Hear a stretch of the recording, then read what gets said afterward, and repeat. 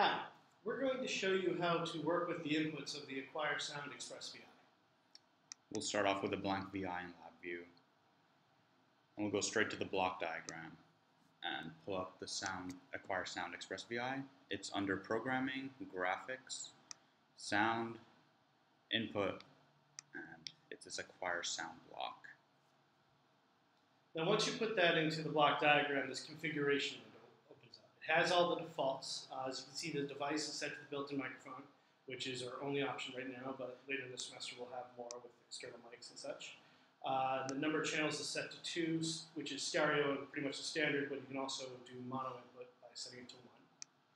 The resolution is set by default to 16 bits, which is pretty standard for audio acquisition. You can choose to set it to a higher resolution if you need higher resolution or higher quality data. You can change the duration of the Acquire Sound VI, which is basically how much sound it'll acquire over time. It's set by default to 1 second.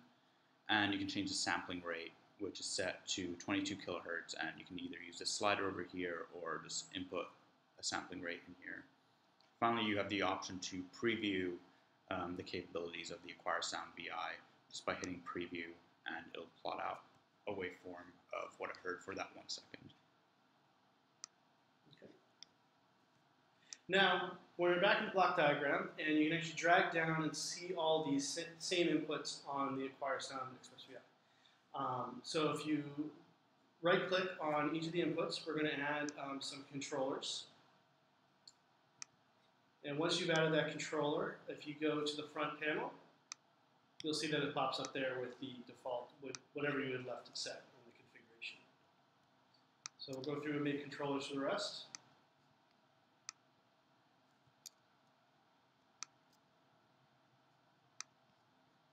Now the error is not in the configuration window. That is a pretty standard feature in most LabView VIs. All it is to allow for an error in and an error out. So if something happens earlier in your program, it communicates that to the rest of the program and lets it just go to whatever error message you really want.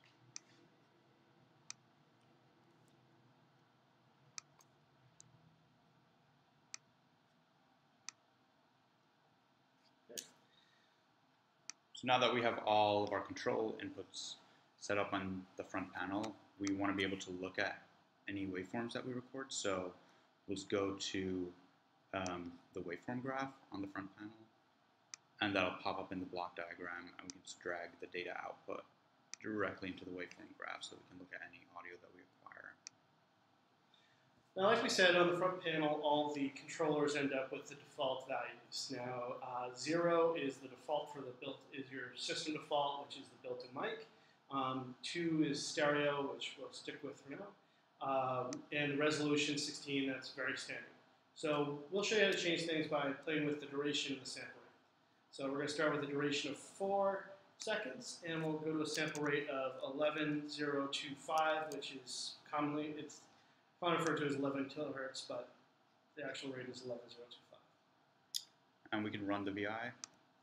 Test, check, test. There you go. We've captured 4 seconds at 11 kilohertz. So why don't we try it again? When we go stick with 4 seconds, let's up that to 2250, 22 kilohertz. Check, test, check. Very cool. So now we've got a signal at half the standard rate. Let's go all the way up to the standard audio rate, which is 44,100. Test, last check. And there we go. We've sampled audio at 3 different rates. We've shown you how to play with all the inputs on the Acquire Audio Express VI, and then graph it to a waveform graph. Have fun with it.